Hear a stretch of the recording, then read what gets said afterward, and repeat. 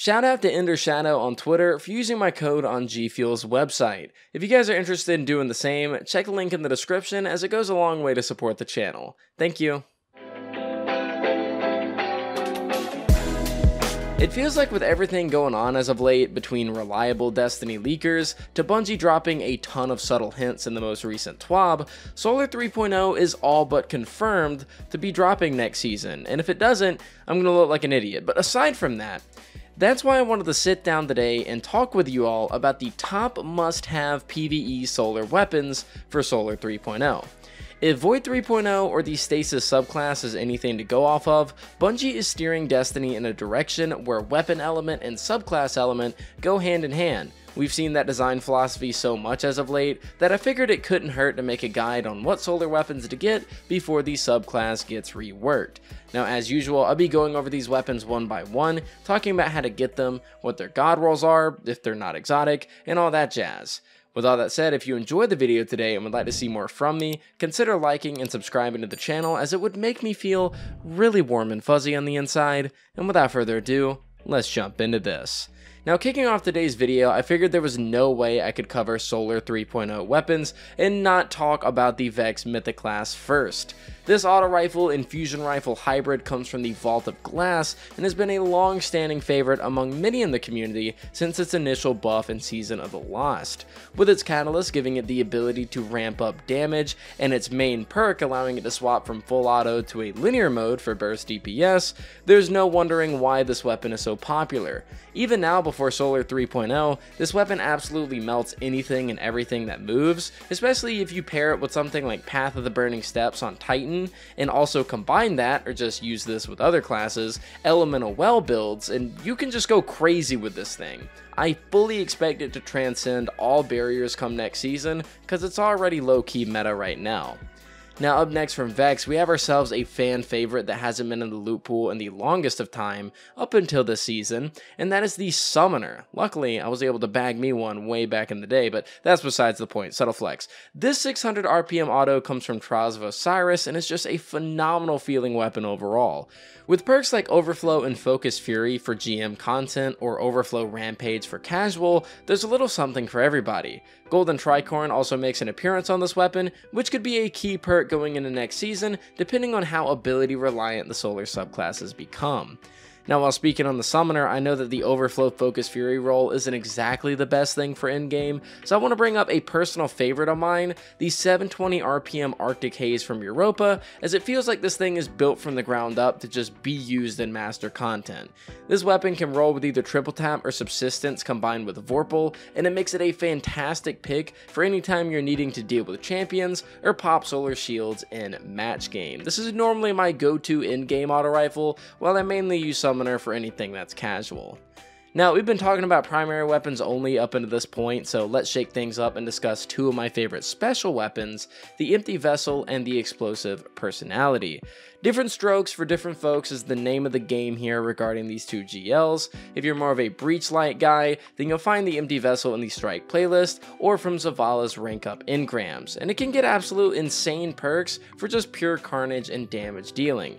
Given how with these subclass reworks we're mainly going for kills, I'm not exactly going to recommend a Blinding Nade build for this weapon. You're mainly going to want to go with like Lead from Gold, Ambitious Assassin, and Field Prep in that first column, with multi-kill clip, a Vorpal, Demo, and One for All in the second to just maximize your carnage. And if you're someone that likes the whole wave frame GL thing, Explosive Personality is a craftable weapon from the new Battlegrounds and can get great reload and ammo perks in the first column with a mix of either utility or damage in the second. It also has the added benefit of the land tank origin trait, but both of these weapons are great and definitely worth a mention. Segueing on back over to primaries, let's talk about two of my all-time favorites in the game. We have the BXR Battler and the 𝗏𝗏𝗡𝗏 PR6. Starting off the BXR, this is a free-to-play friendly weapon from Dares. It can roll with Outlaw or Demo in the first column, and Kill Clip or Adrenaline in the second. Moving on to 𝗏𝗏𝗡, this weapon is also free to play friendly, but unfortunately comes from the world loot pool, making it a bit harder to get a god roll of. The upside of this though is that it does have a lot of perks to choose from, so you're almost guaranteed to get a good one. You got stats for all, one for all, demo adrenaline, demo wellspring, adaptive one for all, just a ton of great stuff here on this pulse rifle. And just like the BXR, you'll notice that they're very centered around abilities and damage at the same time due to their perk sets and where they're positioned. Both of these weapons are absolute favorites of mine, and I have big expectations to see them both do really well whenever Solar 3.0 drops. Now, moving on from there, I'm gonna need you guys to hear me out, okay? Just hear me out. Don't scream at me, just hear me out. Let's talk about scout rifles real quick, and I want to start off with, dare I say it, the Skyburner's Oath. Now, first off, enjoy the gameplay in the background of me and the boys doing a Grandmaster with Skyburners only. And second, the 𝗏𝗏 was gassing this weapon up in regards to some major reworks it has coming its way, and I'm genuinely excited to see how it pans out. Now, Skyburners is getting hit scan bullets when ADS, a large bullet blast radius when hip firing, bonus reload speed from the masterwork, the highest in-air accuracy of any weapon, and finally, the shots that you fire from the hip will apply burn damage to the targets they hit. 𝐸 2.0? I don't know. I'm just saying. Sounds pretty lit, okay? I like the sound of this thing. I really want to see a Skyburners meta. I think it'll be hilarious. Now, aside from that, the other recommendation I want to make here for scouts is, of course, the ever underrated Vision of Confluence from the Vault of Glass. It's one of the few weapons that rolls Wellspring in the first column. You compare that with Kill Clip, Disruption Break, or Frenzy, an absolute gem of a weapon. Not nearly enough people talk about it. It's one of my favorites, and I always got to bring it up when relevant.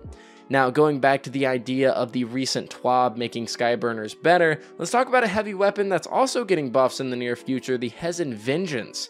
Now, with 𝗏𝗏, this is a Vault of Glass rocket launcher, and it's about to see a massive resurgence in the meta, thanks to how Bungie is choosing to balance rockets going forward.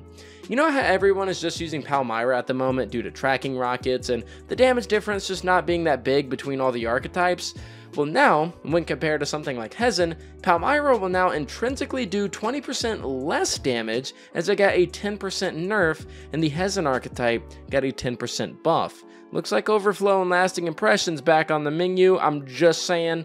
You also got like auto loading and impulse amplifier, good perks, good rocket. Also, just to quickly butt in while we're talking about heavy weapons, we of course also have the Cataclysmic from 𝗏 the Disciple. Don't want to forget this bad boy. 4th time's the charm, Focus Fury, just really good for raid damage. If you're sleeping on this thing, then I don't know, drink some G Fuel, wake up. It's an absolute great weapon.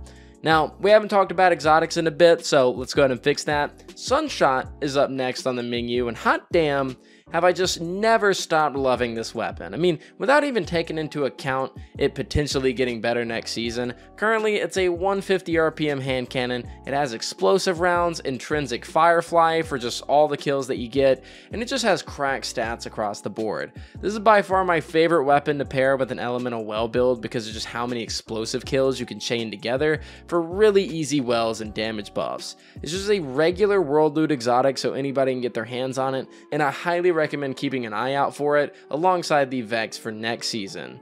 Now, while we're on the topic of hand cannons, definitely can't forget to mention the annual Skate. This was a world loot weapon for about 6 months back during Lost, and the gunsmith sold its god roll, I believe, 2 times during that period, so I'm sure most of you already have one, but I want to talk about it anyways. Triple tap time payload, just fantastic, and with solar hand cannons just lacking across the board in the legendary category, Annual Skate is an immediate top pick in my opinion. Moving on, let's talk about heavy weapons once again, but this time my favorite category, machine guns. Now let's kick things off with Archon's Thunder. I know, definitely wasn't expecting this one, right? This Iron Banner machine gun really isn't that kind of weapon that comes to mind when you think of a good weapon, but I got the god roll of this recently and I've just been loving it in GM content.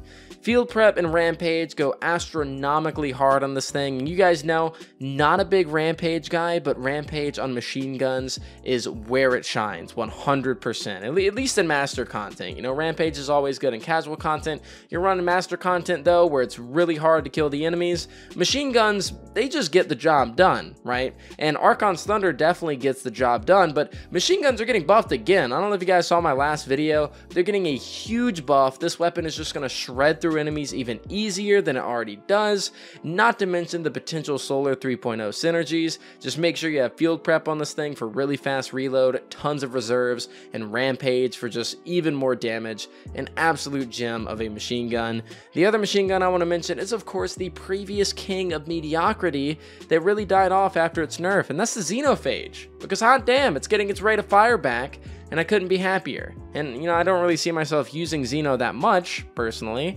but I'm just glad the old Xeno is back, and I figured I'd throw it in the video. Now moving on from Xeno, let's cover back-to-back exotics. Let's talk about 𝗏𝗏 right quick. This weapon has gotten through the exotic weapon kiosk and the tower for spoils, and just like Sunshot and Vex, it's just another primary to keep your eyes out for. 𝗏𝗏 is already coming off of both the 40% buff to damage for primary exotics and the patch which made Ravenous Beast easier to activate. So now with the next season, we're looking to get Solar 3.0, so there's really no telling how much better this SMG is about to get. And of course, we also have a legendary recommendation here if you're not big on exotic primaries. Here we have the Borrowed Time. Now the Borrowed Time comes from Gambit, and if you can get over its atrociously low magazine size, it actually packs a pretty major punch with how good of a perk selection it has from what you can see here. It's focus farmable now as well thanks to the Gambit rework, so hey, if you like 750s with good perks and can overlook the mag size, this is 100% a weapon to look out for. Up next from Borrowed Time, let's talk about combat bows for a second, because here we have the 𝗏𝗏𝗄𝗏's Divination and the Tyranny of Heaven, the only solar bows in the entire game right now. Now 𝗏𝗏𝗄𝗏's needs no introduction. This weapon is your heat-seeking, explodey boy of a combat bow, basically the Monarch of the solar element right now. And Tyranny of Heaven is the legendary sidekick of 𝗏𝗏𝗄𝗏's, and it's going to be rocking your usual Archer's tempo and explosive head god roll. Nothing really too crazy to see here, just two bows that you pretty much want to make sure you have your hands on because they seem to get champion mods all the time. Now finally, for the last weapon of the video, and most unfortunately, it's one that isn't obtainable anymore, we have the Soulless Scar from Trials of Osiris. By far, my favorite sword in the entire game, no contest. This weapon flings fiery onion rings of death that chain react and explode all nearby enemies. I'm really hoping that Solar 3.0 brings some really crazy synergy here, because chain reaction on a caster frame is just dumb fun as is, and I'd low-key like to see it push deep into the meta territory in the future. Check your vaults, people. Make sure you got your Soulless Scar at the ready just in case, and if you don't have the sword, I'm sure some people will leave an F in the comments for you, our fallen comrades. With that said, ladies and gentlemen, that's going to do it for today's video. We went over around 20 different solar legendary to exotic weapons that you should pick up in anticipation for the Solar 3.0 rework supposedly coming next season. I hope you all enjoyed today's video, and if there's anything I missed, definitely feel free to let me know in the comments down below.